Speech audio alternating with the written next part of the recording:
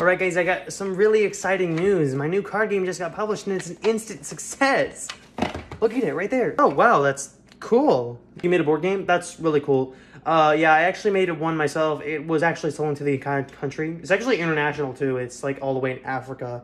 So anyways, I was taking some cooking classes, guys, and I'm actually cooking for my entire family now. Yeah, it's crazy. They all really enjoy my cooking. Wow, good for you. Wow, yeah, that's cool. So I actually work at a gourmet restaurant. Yeah, a 5-star gourmet restaurant. Everyone likes my food. I'm actually the only chef that works there. Everyone else got fired because I'm just so good. They were always like, if it's not made by him, then I don't want it. It was crazy. Oh yeah, and another thing, I confessed my love to my crush, and she says she likes me back, so yeah, now I have a girlfriend. It's pretty cool. Wow, that's really cool. Yeah, you know, that's cool. I actually married. Yeah, same day that I met her, immediately proposed. She said yes. It's probably because I'm rich or something, I don't know. That's cool, I didn't really know that about you.